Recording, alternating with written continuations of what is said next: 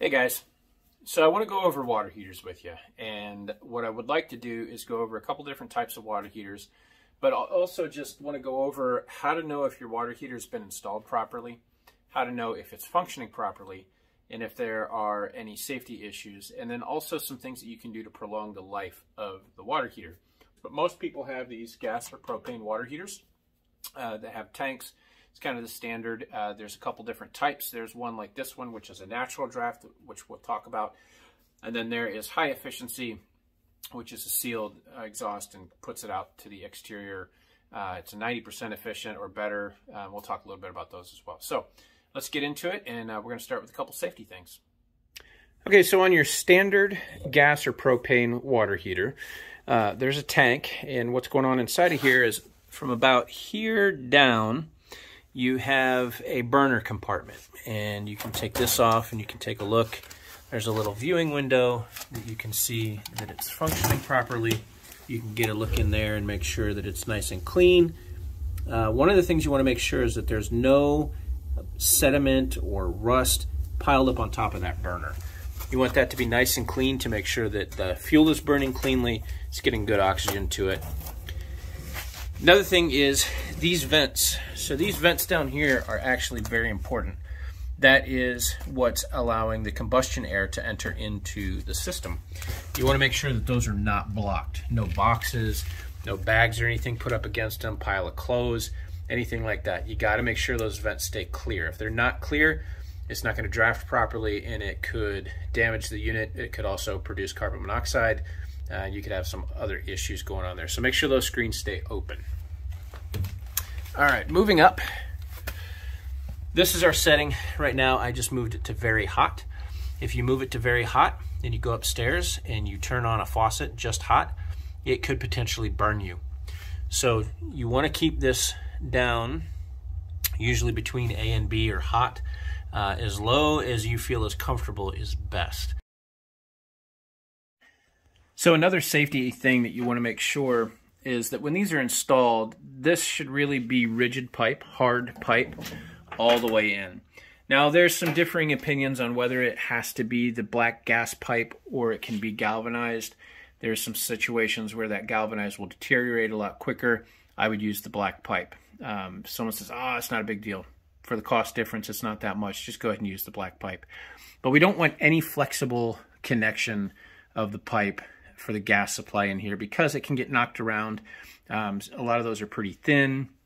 And if they're in a traffic area where you're putting a mop bucket in from time to time or moving a vacuum cleaner or whatnot, it getting hit a lot, it could leak. And if that leak's not detected, you're out of town. All of a sudden, furnace kicks on, there's a gas leak. That's when you see houses get leveled, completely blown up because they're blowing up from the basement.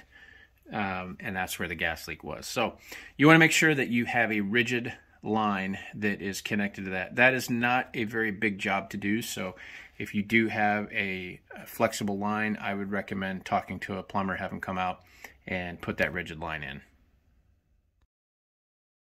We should have these dielectric unions if it's connected to copper, because our galvanized piping here, if it connects directly to copper, can cause corrosion and deterioration of both the copper and the stubs on the water heater. I've seen water heaters that didn't have these dielectric unions installed, and literally the top of this thing went rusted out in less than a year and a half.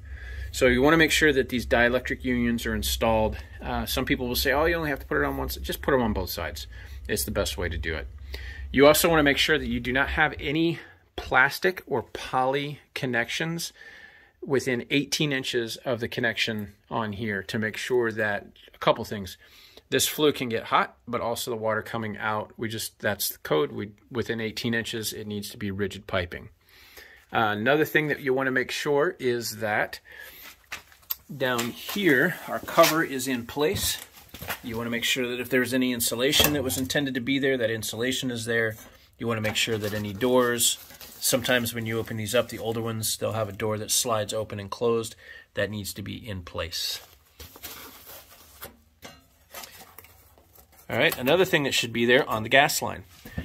Where the gas line comes down, there should be what's called a dirt leg. That dirt leg is just that. It collects any dirt, moisture, anything that comes down in that line, goes into this and is stored there. It takes a really, really long time to fill it all the way up. That's called a dirt leg. This one, we actually have one on both, which is nice. All right, we also need a shutoff for the gas for each component. So the water heater should have its own shutoff. The furnace should have its own shutoff. Dryer, any basically gas appliance should have its own shutoff within reach and inline. It's also very common that these unions here, which are not dielectric union, sometimes these guys will leak and when they're not tight enough. There is some material you can get, some liquid that you can get to drop on there, and it will detect leaks by changing color. You can also use some soapy water. You can also do the smell test, but you want to make sure that from time to time you're just kind of putting your nose down there and making sure there's no leaks on any of this. All right, so moving up from that vent, we have this little guy. This is a temperature and pressure relief valve. This is designed to relieve pressure or high temperature if the pressure in this tank gets too high. And that's good because what we don't want to do is overpressure this thing and blow it up. Back in the day when boilers were used more readily and they were more commonly used, there were boiler explosions, and a lot of these things were as a result of that, these pressure and temperature relief valves. So on your water heater, you want to make sure that this pressure temperature relief valve has a pipe that goes within 6 inches of the floor, and you want to make sure it's not PVC. If you go to any of the big box stores, they put them made out of PVC, which is not good, because if we have 120, 130, 140 degree water hitting this thing, it's going to bend it, and if it's high pressure, it's going to be flailing all over the place. So what we want for this is we want metal. Copper is best. Galvanized would be okay because this is not a copper fitting. You can put galvanized in there without having too much of an issue. So if you ever come down and you see water on the floor where this temperature and pressure relief discharge pipe goes to, you want to check out what's going on. It means that it's either over temperature, over pressure, or this little unit right here could just be bad. There's a spring in there that's temperature and pressure allows the water out, and if that spring has gone bad, it could start letting it leak. But if you see anything down here, go ahead and call someone in and get it checked out and find out what needs to happen and why it is leaking. Any water near the floor on a water heater, just get it checked out. You know, I've seen people like, oh, it's been leaking like that for months. Don't do that, because if you do that and that little leak turns into something big and you're not home when it does, you're going to flood your whole basement, because that's a lot of water coming through here. All right, so another thing moving up is our ductwork. You want to take a look at your ductwork, and you want to make sure of a couple things. You want to make sure that as it goes up, the ducting plugs inside of the one above it. So as it goes up, this one goes inside of that one, the next one goes inside all the way through. If it's flipped around the other way, if they get it wrong, what can happen is the exhaust can actually gas out of these seams. One of the things I really like to do, you can see on this furnace over here, is get this high temperature aluminized tape and just tape all those joints up. That way you know for sure you're not going to get any outgassing. Another thing that's really important safety is make sure that your connection to your chimney is in good condition. We also want to make sure that we don't have a negative slope where it comes up and then goes down. I've seen some where they come up and they actually drop way down. What that's going to do is it's going to stack a bunch of exhaust up here, and if it's not going to draft properly, basically these water heaters are natural draft, so the heat rising is what pulls the rest of it out. And if we have a space where it goes down, it's not going to draft properly. Gets into that chimney, it's not moving fast enough, it gets halfway up, cools off, and falls back down. And then if your chimney is not sealed up, then you can get carbon monoxide backing into the house. So make sure that your connection to your chimney is in good condition. All right, so one other thing I want to do is show you guys how to test the draft of your water heater to make sure that the air is being pulled into here instead of coming out. So let me grab something here real quick and I'll show you. All right, so what I'm going to do here is just take a basic match.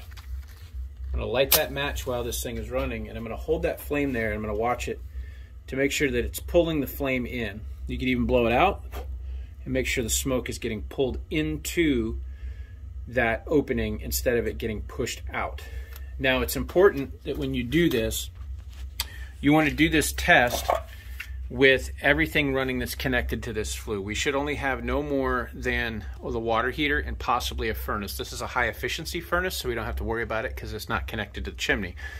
But if you had a furnace that this flue here was connected to the flue that was coming from the furnace, you want to make sure the furnace is running too, because sometimes what will happen is the exhaust coming from the furnace, which is powered, gets pushed back into this and it comes down and it kicks it out into the house. So we want to make sure that our draft is proper, that it is drafting up through.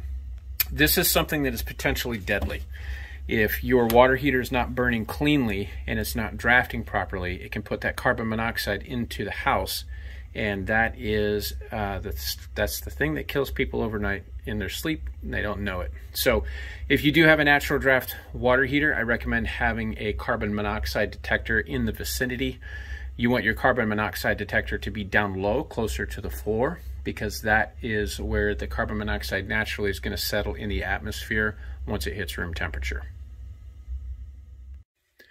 Okay, we also want to make sure that there is a shutoff on the supply side of the copper or the galvanized line coming in, because if the bottom of this thing rips out or it develops a significant leak, or this rusts out, starts leaking all over the floor, if you don't have a shutoff here, that water's just going to keep running. You got no way to shut it off. You have to go shut it off at another location at the meter or out at the street, depending on your setup. So you want to make sure that there's a shutoff here. If you come down, you're like, oh my God, it's leaking all over the place. So you can just reach up, turn that shutter off. Then this is going to leak out, but at least it's not going to flood a basement because you have a shutoff here and you don't have to figure out another way. Okay, so let's talk about a couple things you can do to service the water heater, and one of those things is also something that you can do to take away a foul odor if you have well water. It will shorten the life of your water heater, but it gets rid of that bad sulfur smell, and that's the anode rod.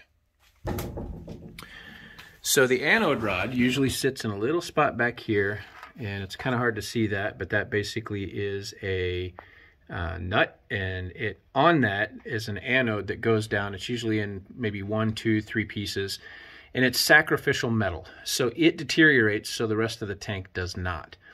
Well, if it's sacrificial and it deteriorates and it's designed to deteriorate, that means that once it does deteriorate, you need to replace it.